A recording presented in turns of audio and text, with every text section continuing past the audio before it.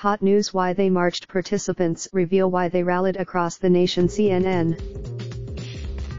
Many attended as a continuation of their movement's united front against President Donald Trump and his policies. For others, the march was about issues ranging from immigrant rights and violence against women to civil rights and liberties.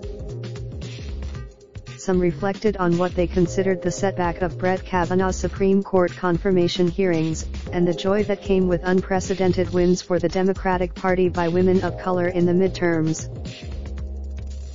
Here's why some decided to take to the streets. They've had enough.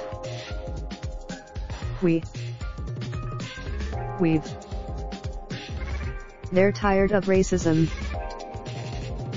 I am. To support each other. All.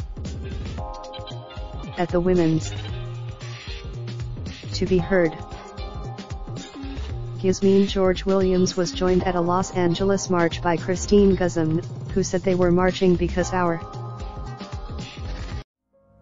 Raindrops.